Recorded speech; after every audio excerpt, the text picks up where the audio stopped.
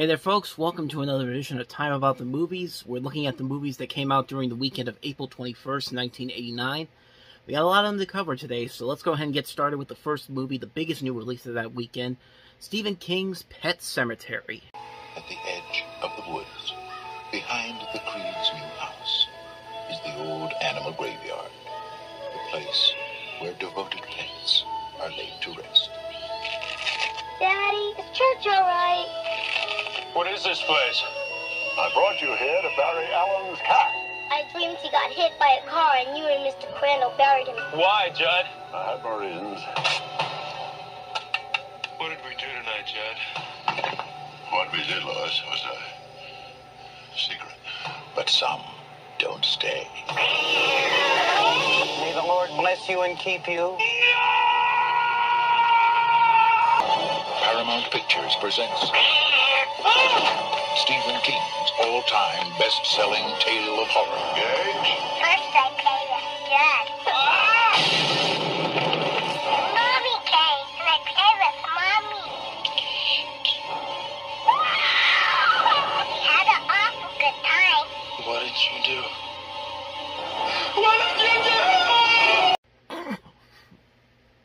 I'm sorry, I know that was meant to be taken seriously, but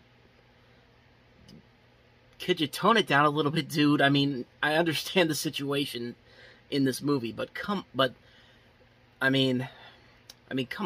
man. But, yeah, that's Pet Sematary for you. The original Pet Sematary, of course, Stephen King movie based off of one of his most popular novels. And, yeah, it's a little over the top. This movie has a lot of over-the-top dramatic moments like that.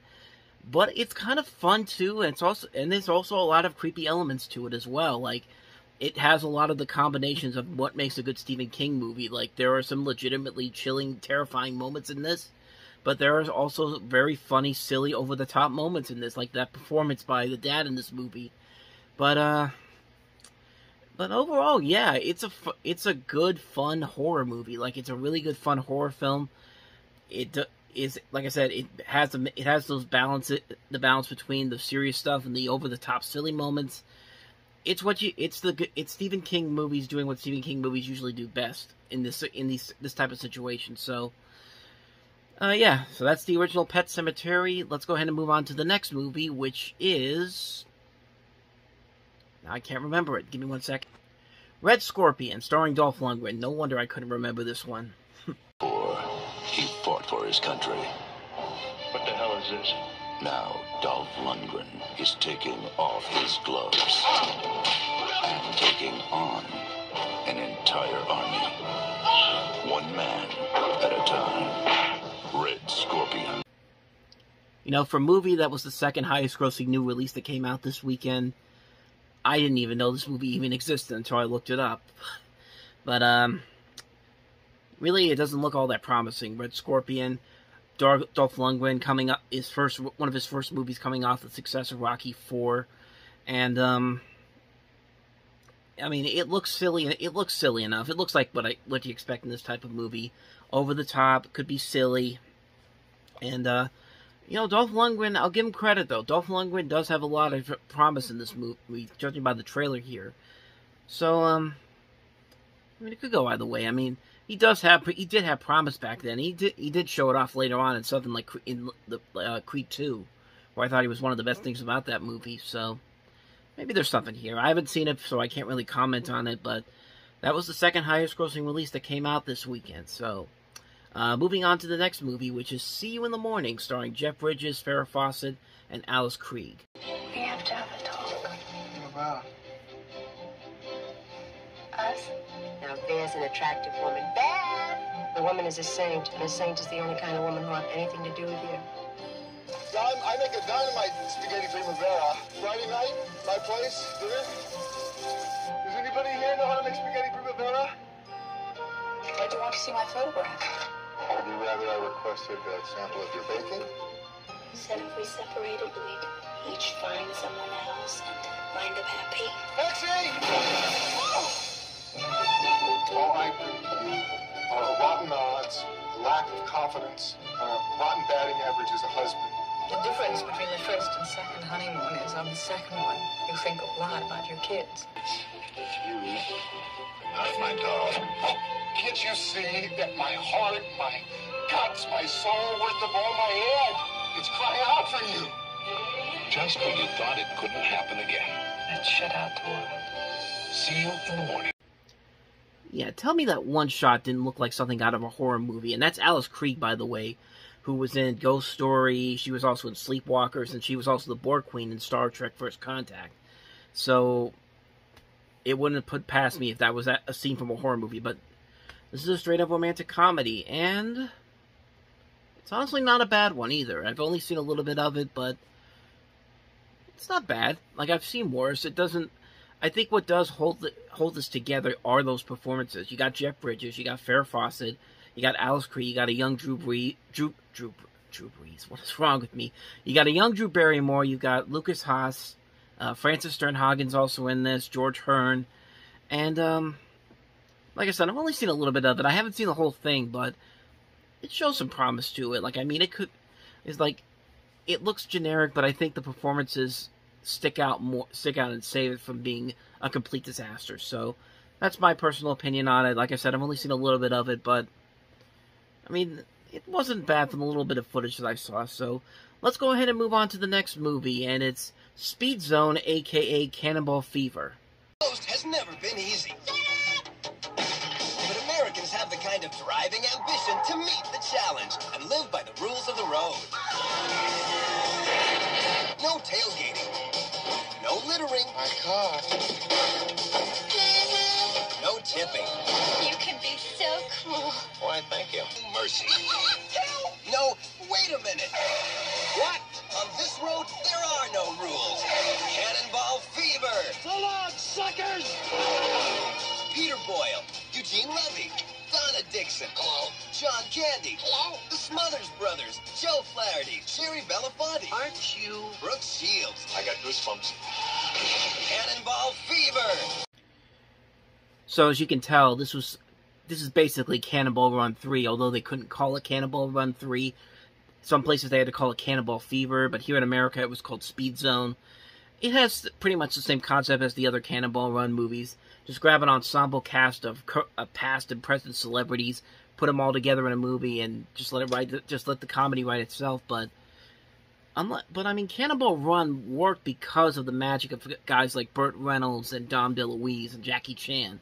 This is by this point, it's like you've got recognizable talents here. You've got Peter Boyle, you've got Donna Dixon, John Candy, Brooke Shields, Eugene Levy, Tim Matheson, the Smothers Brothers, Sherry Belafonte, Joe Flaherty, Matt Frewer, Alyssa Milano, Carl Lewis, but there's nothing really funny for them to work off of. Like, it's just, most of the jokes are just kind of generic. You can kind of predict what the slapstick is going to be like, and it just doesn't have that same magic that the original Cannonball Run does. The Cannonball Run is a silly movie. I mean, it's a silly, over-the-top movie, but even by Cannonball Run 2, that shtick was getting old real fast. So, by this third one, yeah, there's just nothing really left there to be there. There's no meat left on the bone in terms of this. Like, honestly, I wouldn't mind seeing Cannonball Run getting remade nowadays. I think you can remake the original Cannonball Run, and you can make something out of it. But Speed Zone is definitely not the best in this series.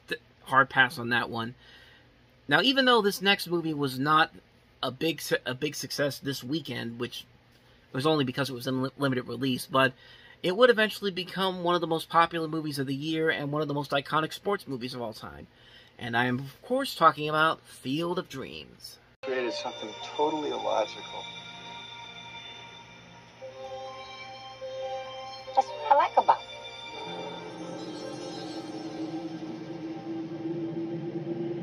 If you build it, he will come.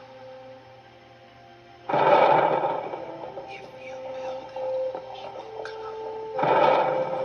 If you build what, who will come? You didn't say.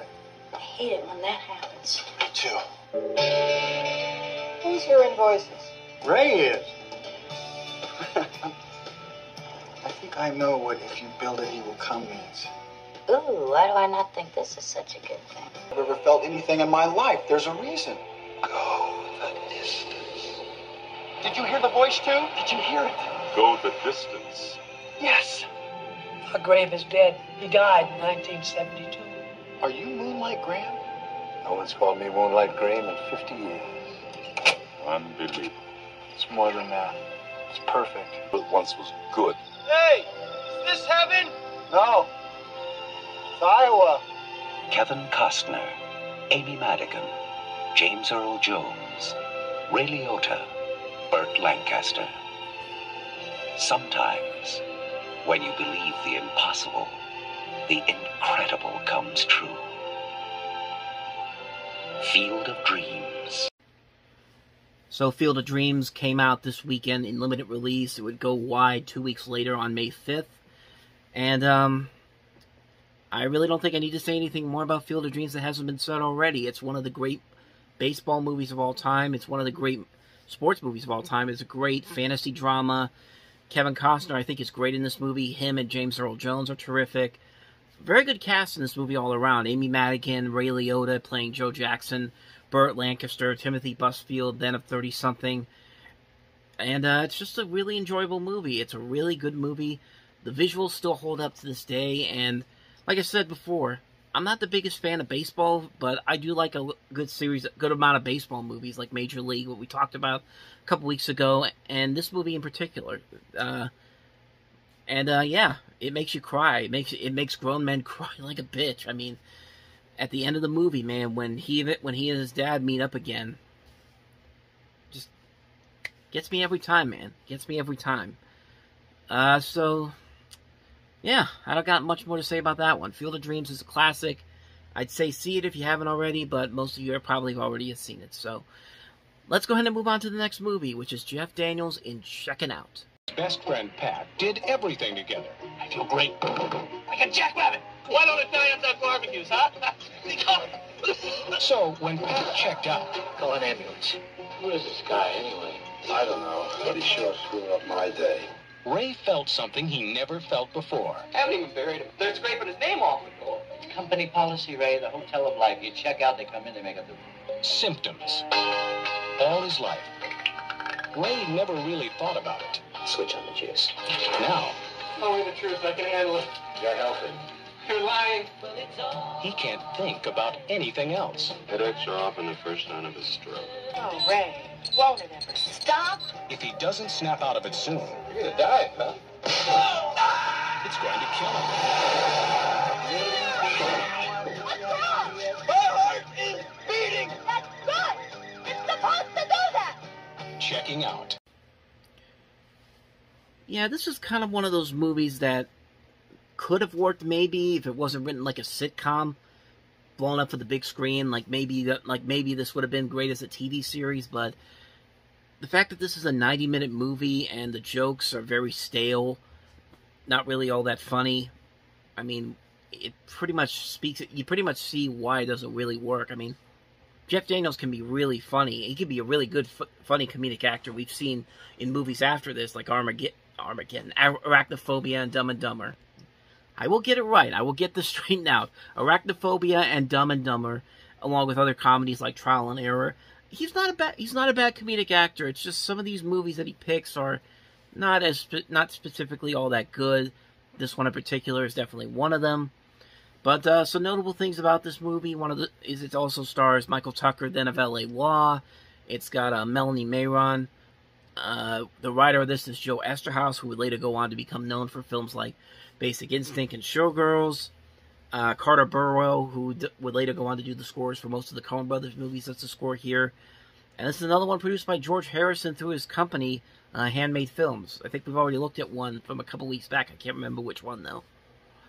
But yeah, this one is another one that's quickly forgettable. So let's get on to the last movie. And the last movie is Teen Witch. Not Sabrina the Teenage Witch, just Teen Witch. High school. It's supposed to be the time of your life.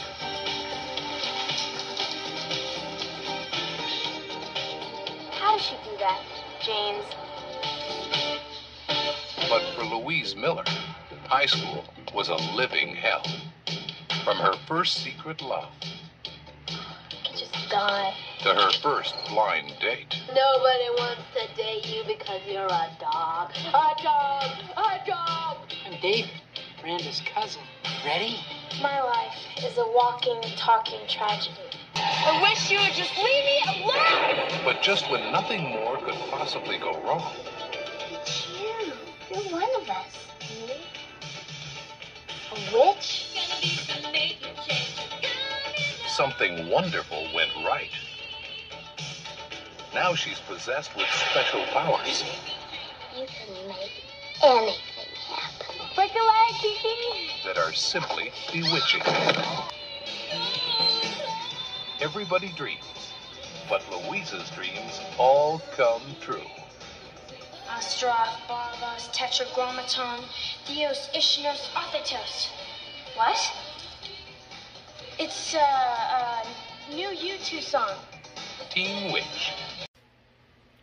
I mean, even though this really isn't Sabrina the Teenage Witch, it's kind of like Sabrina the Teenage Witch in a way, but I mean, it is pretty much like that. And this movie has gone on to have like a big cult following over the years, thanks to ABC Family having it on during its 13 Nights of Halloween.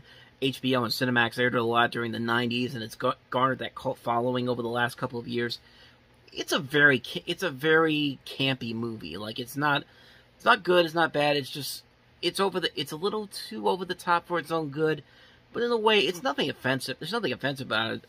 And there are legitimately funny moments in here that took me off guard a couple of times, so it's not a complete waste of time. It's just not a movie that would interest me. I think this is more tailored to females and young girls, and they'll definitely get a kick out of it, but for me, I just thought it was alright. So that's my quick thoughts on Teen Witch. And with that said, that's going to wrap up another edition of Time About the Movies. Next week, James Belushi teams up with a dog in the cop comedy K-9. We also have Loverboy, Criminal Law, The Horror Show, Scandal, Miss Firecracker. So we have at least 6 more movies to look at next week, and then we jump into the summer movie season, which is a lot different now. That is a lot different than what we usually have for the summer movie season. But when we get to there, we'll get there. But thank you guys for watching this, and as always, if you like what you see, go ahead and hit the playlist on the next page, check out a previous episode, and I'll see you guys for the next one. Until then, take care.